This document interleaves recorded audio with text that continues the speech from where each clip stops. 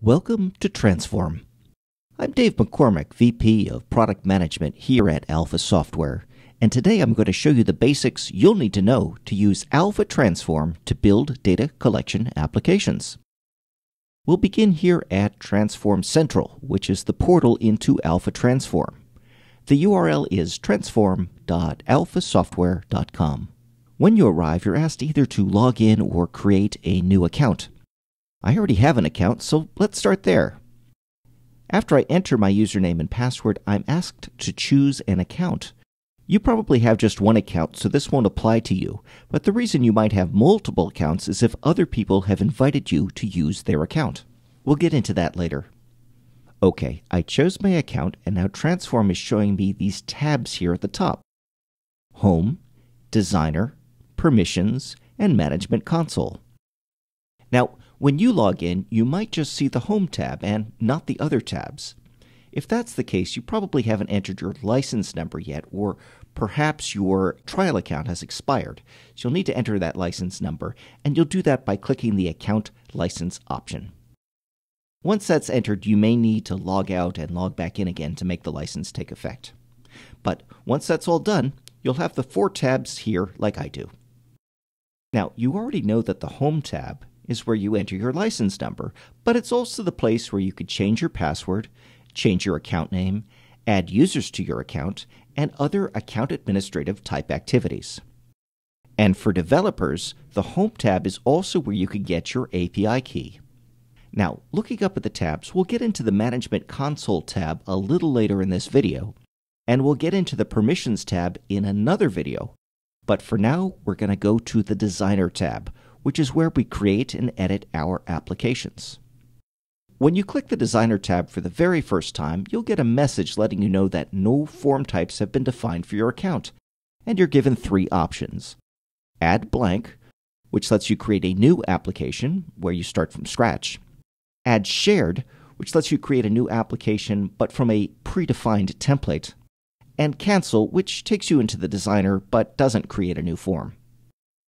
In this example, we're going to click Add Blank, and now we're looking at the list of forms from our account. There's just one, and it's called New Form 1. We'll begin by giving our form a more imaginative name. Let's call it Equipment Inspection. And when we do, you'll see that the name changes here in our list of forms, and you'll see the title change here in the preview window on the right. And while we're looking at the preview pane, I want to show you how you can get some online help. Just click the Help link on the right, and the preview window is replaced with a help window with detailed information on how to use the Designer. This is worth reading through, but we don't have to do that now. Okay, looking back at the Properties pane, you'll see a big blue button called Input Quick Start Text. This is how we'll get started.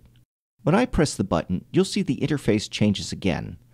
On the left is help text with some special links, which I'll show you how to use in a moment. On the right is a simple preview that gives you an approximation of how your final app will appear. Right now it's blank because we haven't added anything to our app. And in the middle is this kind of free-form text list area where we add fields, controls, and headings to our application. Now let's say we wanted to create an application that collected names and addresses. All we have to do is type the fields into the list like this: first name, last name, address 1, address 2, city, state, and zip and postcode. And boom, the app is done, and it's now ready to be saved and used on a phone or tablet. In fact, that was almost too easy. So for our application, let's do something a little bit more sophisticated. If you remember, this is going to be an equipment inspection application, so let's put in fields for that. We'll start with an ID number, and then the type of equipment. Now let's make this a little easier for the end user, and let's make this a list control so the user can choose the type of equipment from a list. So how do we do that? Well, if you look over here in the Quick Reference area, we're going to find where it says List Field, and then we'll click the Set link. And look what happened to the Quick Start text here in the middle. It's added to our equipment type field, a colon followed by small, medium, and large. Now, these are just examples, and we're going to change them. In this case, what we want are servers, routers, and power supplies. And if you look over in the simple preview pane, you'll see the equipment type field here has text indicating that this is a list and that list has 3 choices. Now, let's put in a field to indicate whether the equipment is working or not working. So we'll type equipment is working, and this time we'll set up a field as a button list. So the end user just has to click yes or no. To do that, we're going to go back to the quick reference. We're going to find button list, and we're going to click set. Now here the default choices yes or no are just what we want, so we don't need to make any further changes. And when we add that, you'll also see that the buttons actually appear here in the simple preview. Okay, let's add 3 more fields. Equipment location, equipment photo, and inspector signature. And now we'll set all of these to the correct field types. So we put the cursor on the equipment location field, and in the quick reference pane we click location. Next we put the cursor in the equipment photo field, and in the quick reference pane we click photo. And guess what we do for signature? That's right, we click on the inspection signature field, again in the quick reference section, and we click signature.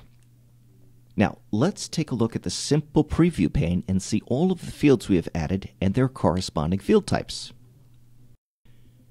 Okay, for now we're done. We've inserted the fields we wanted and we chose the correct field types.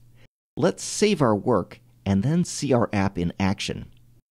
So we click Save, which brings us back to our list of forms, and then we'll click the Upload icon to push our new form up to TransForm so that we can access it on a phone or tablet. And that's it. Our app is published. Let's go see it.